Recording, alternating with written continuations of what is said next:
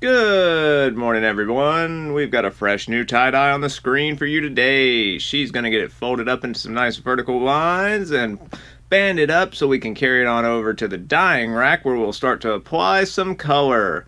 On this one we have Better Black, Hot Pink, Lemon Yellow, and Glacier Blue.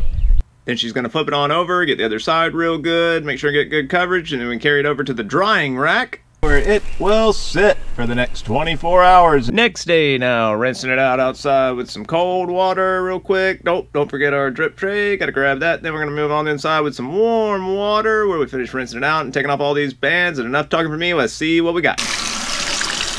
Whoa! Here's the final result, check that out. Cool. Let us know what you think in the comments below.